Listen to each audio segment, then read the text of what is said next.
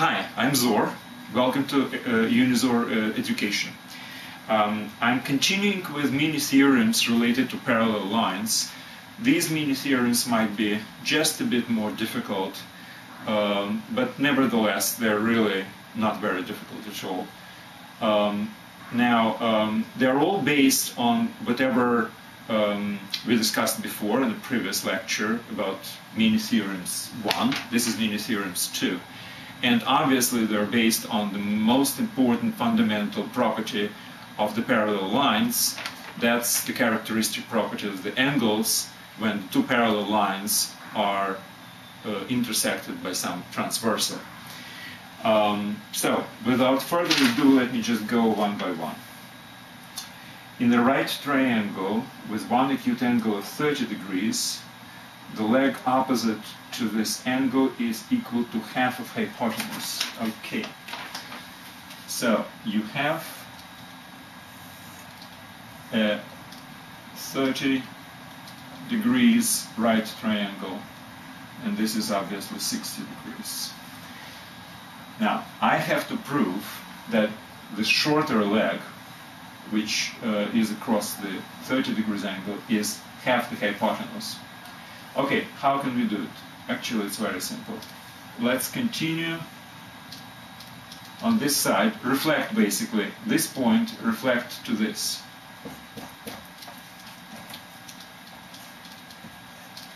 So, since this is a perpendicular, these two segments are congruent by construction, basically. Now, what do we have right now? Well, we have these two triangles, ABD and DBC, are both right triangles with common leg and another leg equal to each other by construction. So they are completely congruent to each other, which means this is also 60 degrees and this is also 30 degrees.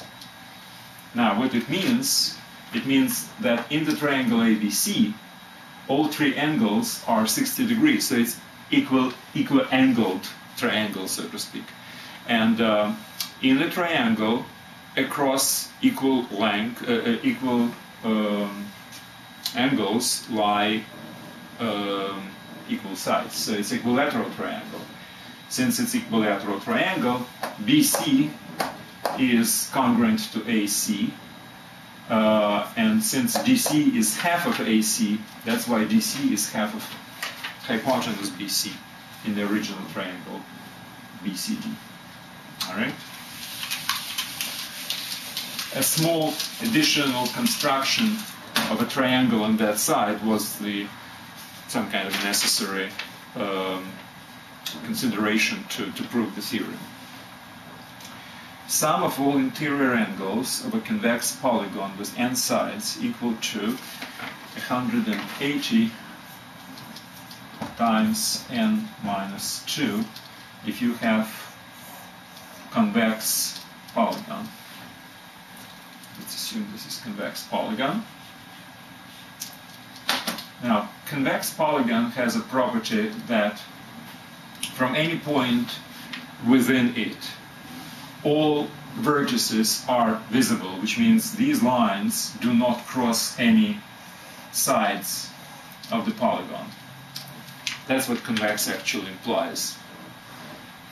Now, if this is true, and we know that there are n sides of this polygon, well, let's just consider all these small triangles. Each one of them has 180 degrees as sum of these angles.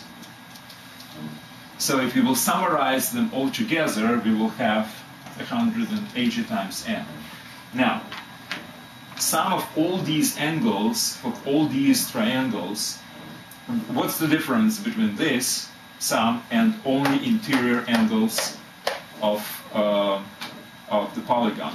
Well, obviously we have 360 degree extra when we have summarized all angles, because all these angles, they were included into our calculations, but they are not interior angles. All other, however, do combining together make up all the interior angles of the polygon. So I have to subtract 360, which is equal exactly to what's necessary to do.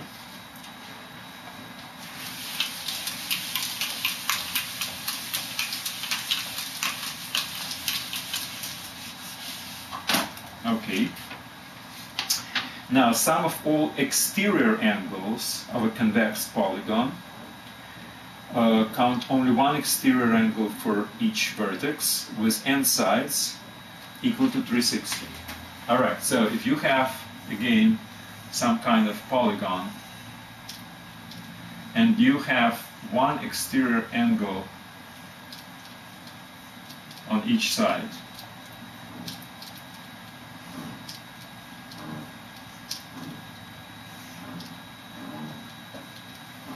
then sum of these, in this case 5 angles, but in general it doesn't really depend on the number of sides of polygon as long as the polygon is convex. Then the sum of these angles is supposed to be equal to 360 degrees. All right, let me think about how to prove it. All right, so let's choose one particular vertex and connect it with all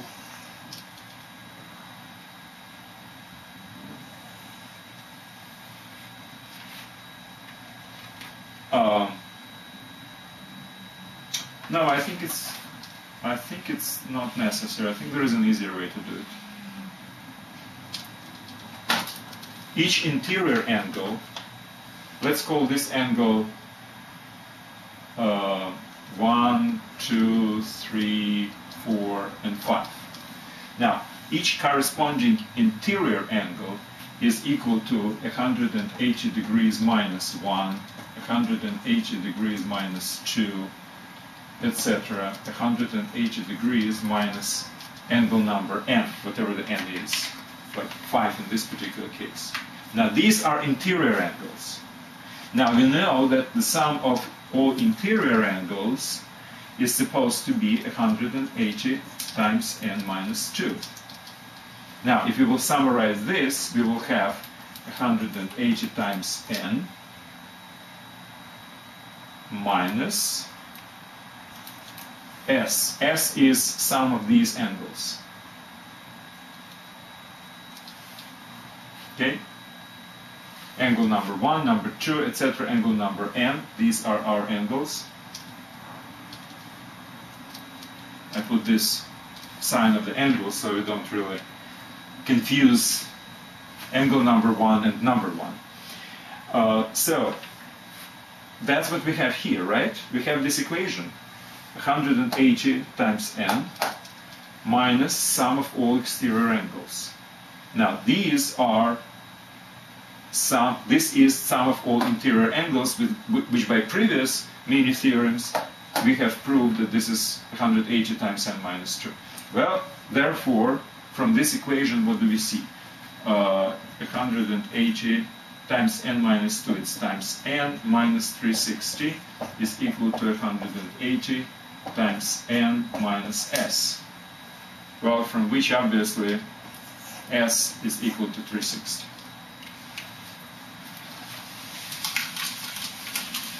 That's what's supposed to be proven.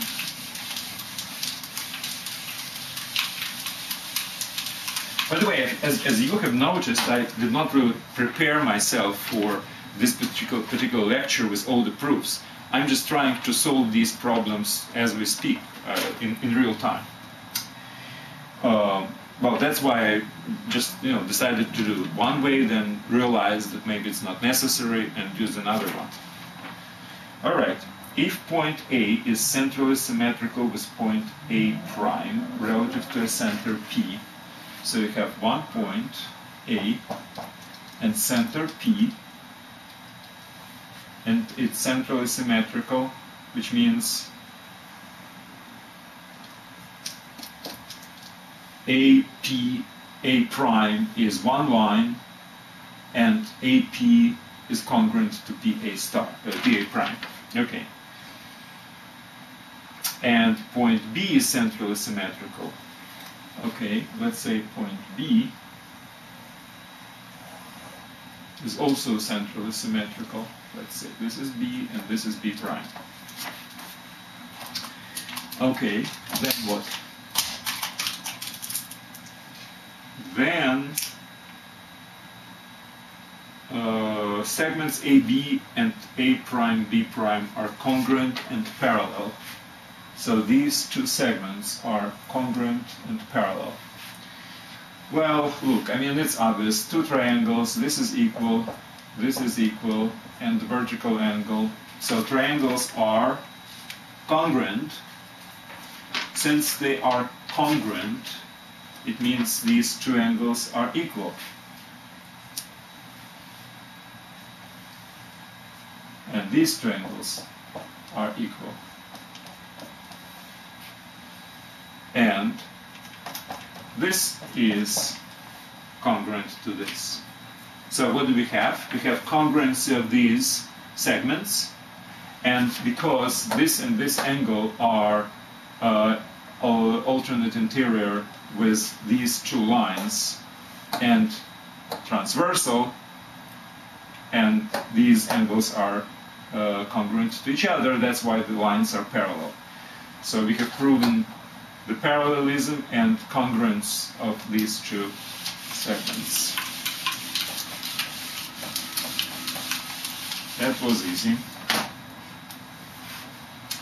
Quadrangle with both pairs of opposite sides parallel to each other, have both pairs of opposite sides and opposite angles.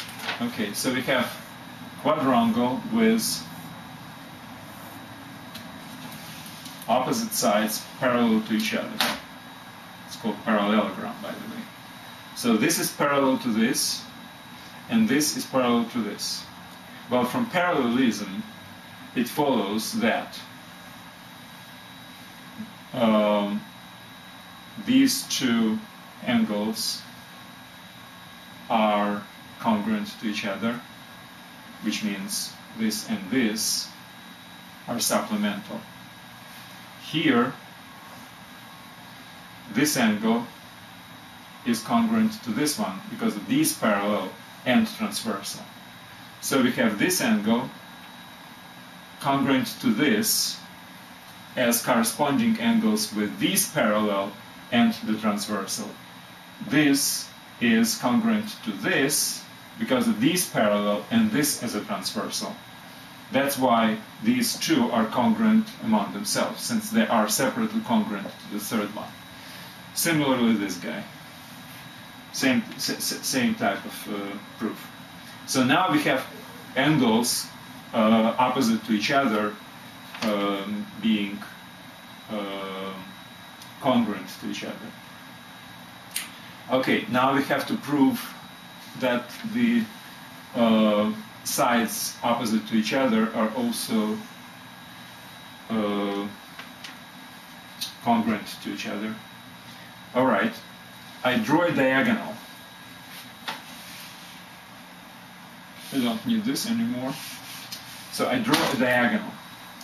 Now, since this is, it can be considered as two parallel and diagonal being a transversal. Now, what do we have here? These two triangles have common side. Now, this angle is congruent to this because of these parallel, this is transversal, and these are alternate interior. And this angle is congruent to this because of these parallel and the same transversal. And these are alternate interior. So we have these two triangles, this one and this, congruent to each other because they have a common side and two angles which are on both sides of this side. They're congruent to each other, and that's why opposite sides are congruent, because they lie across the congruent angles. And same thing with these guys. So if you have a parallelogram, which means two parallel lines crossing two other parallel lines, then you have opposite angles congruent to each other, this and this, and opposite sides congruent to each other.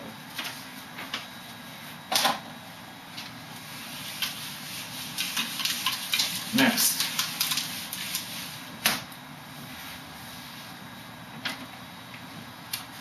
If in triangle ABC point N is the midpoint of side BC, okay, that requires some drawing. Triangle ABC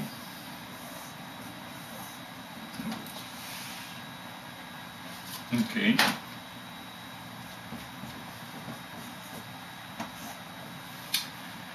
Point N is a midpoint of side BC. This is N, midpoint. Point M is a point on the side AB such that segment MN is parallel to AC. So we took the midpoint on the BC and draw a parallel line to the base AC. Then we have to prove that M is also a midpoint of this segment, and the segment MN is half of segment AC. By the way, this is called midsegment. The line connecting two midpoints is called midsegment. So basically this theorem is that you can draw the midsegment by having only one side divided in half and drawing a parallel line, and the second, that the midsegment is half the base, which it parallels to.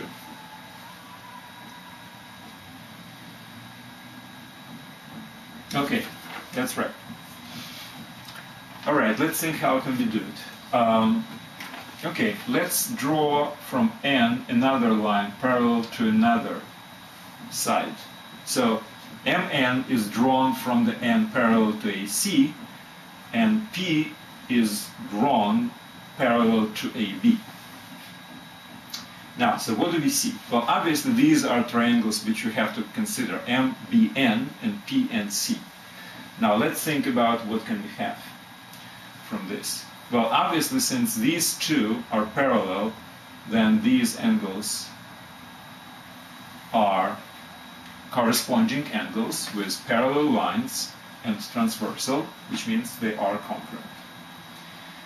Okay, now these are parallel lines and this is transversal, so these are corresponding angles, right? So we have angle, angle, angle, angle. Now, how about these two sides?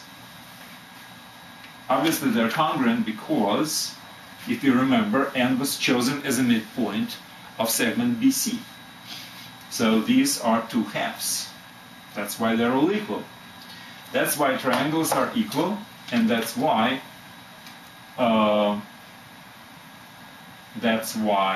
this is equal to this.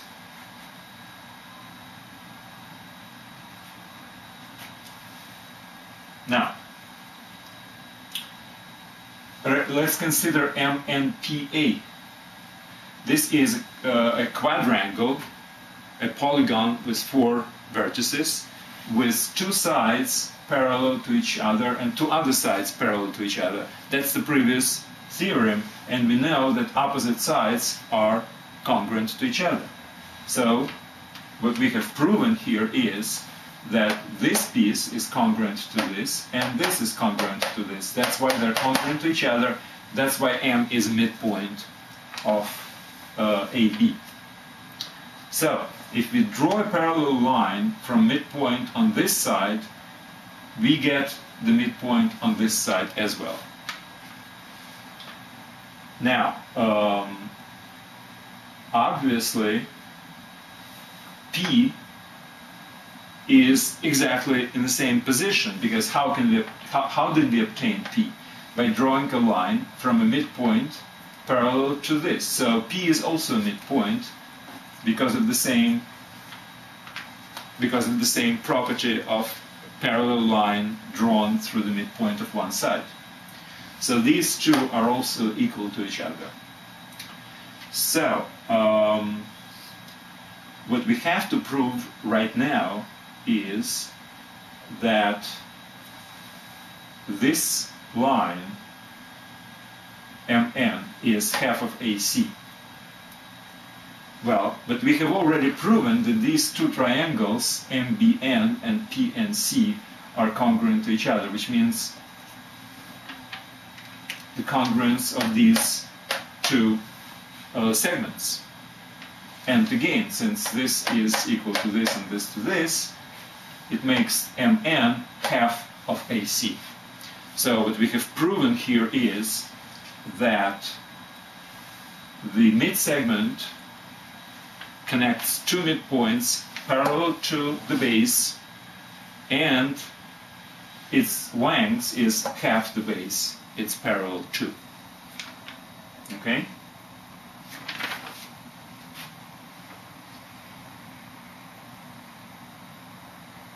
Next.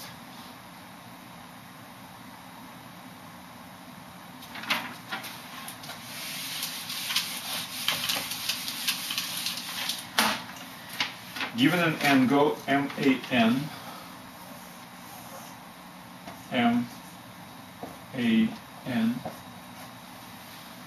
and 2 points P and Q on the AM side, such that segment AP and PQ are congruent.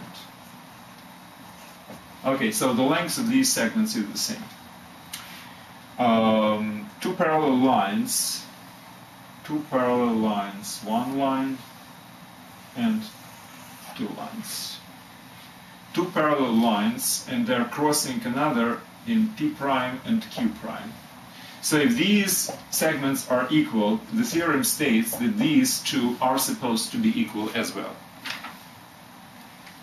regardless of what kind of parallel lines, this way or that way, as long as the parallel lines cross another side of this angle in some points, then it cuts equal segments from this side if these segments are equal as well. They're not equal among themselves, but if these are equal to each other, then these will be also equal to each other. Okay, how can we prove that? I think it's very similar to the previous problem. I think what we should do is, let me try, from P prime, if I will do parallel to AM, what happens? Let's say it's point R. Well, since these are two parallel and this is transversal, then these angles are congruent. Since these are two parallel lines by construction and the transversal, then these two angles are equal to each other. Okay. I think I'm almost right. I think I should start from another point. Let me see. I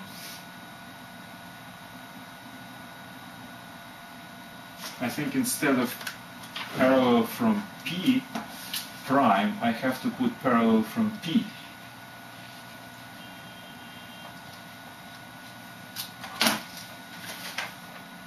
Parallel this way. And this is point R. Yes, I think that would be better. So from the P, I draw a line parallel to AN until it crosses the Q prime in point R. Now what do we have? Since these two lines are parallel and this is transversal, then these two angles are congruent. Now, since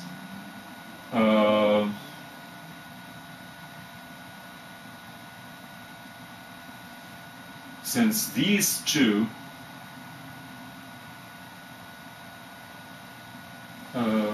one second. which one do we have to consider now? Yes, since these two lines are parallel and this is transversal, these angles are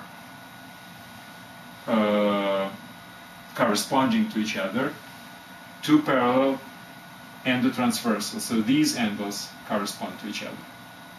And we have given that these two segments are congruent to each other. That's why triangle AP'P and PRQ are congruent to each other. It's side and two angles on both sides. Now, if that's true, it means that these two sides are equal to each other. AP prime and PR are congruent because they are corresponding sides in congruent triangles. But at the same time, PR and P prime Q prime also equal to each other because these are parallel lines. This is the same quadrangle with opposite sides parallel to each other. So the opposite sides are supposed to be congruent. And that's why we have these two pieces, these two segments, both independently congruent to one, and that's why their length is the same. End of story. So if you have certain number of equal segments on one side of the angle, by the way, it's not necessarily two, you can have three, etc. The proof is exactly the same. And then you draw parallel lines to another side of the angle, then on another side you will also have equal segments. And as an interesting way to divide a segment into any number of parts, equal parts, you can consider the following. For instance, you would like to divide this segment into whatever, 7 equal parts. How to do it? Well, have an angle, then have any segment you want, doesn't matter, and put it 7 times here. 1, 2, 3, 4, 5, etc. Then, next, you connect the end with this and draw parallel lines from corresponding points down. So if these were equal to each other in lengths by construction, then these will be also equal to each other because of the previous theorem. And that's how you divide the particular segment into 1, 2, 3, 4, 5, and 5 different parts equally. Okay.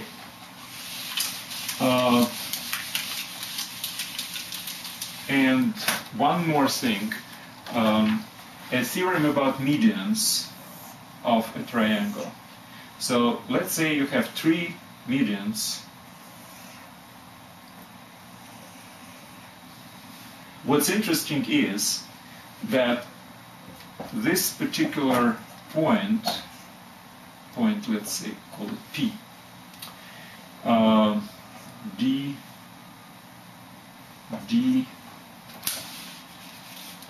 E, F. So the point where medians are crossing each other, and we did actually talk about why they're crossing in the same point, all three medians. What's interesting is this point divides each median into 2-to-1 ratio.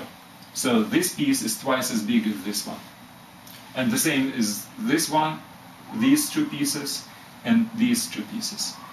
Each piece which is closer to the vertex is twice as big as the one which is close to the opposite side. How can we prove it? Alright, actually we did something very similar. Let's draw 2 lines, F, F prime, and E, E prime, parallel to AD. Okay? Now, since this is equal to this, because F is a midpoint, now these are 2 parallel lines, that's why these 2 are equal to each other as well. So you have an angle, you have two equal segments here. You draw two parallel lines to another angle, and that's why you have these two congruent to each other as well. Same thing here. Since this is congruent to this, you have these two segments, this and this. These are parallel, this is an angle, these segments are equal, that's why these two will be equal. Now, why did I use the same double strike here as here? Well, these two are halves of CD. These two are halves of BD. But D is the midpoint of BC, which means each one is equal to a quarter of BC. That's why they're all equal to each other in lengths. And since we have established that, let's now consider angle EBC. So this side, BE, is the median. Here we have 1, 2, 3 equal segments on this side, and we connect it on this side. That's why these three will be equal as well. So now the angle is this, and these are three parallel lines, and that's why we have this situation. Since these three are equal to each other, we have this is 1/3 and this is 2/3. That's it. Thank you very much.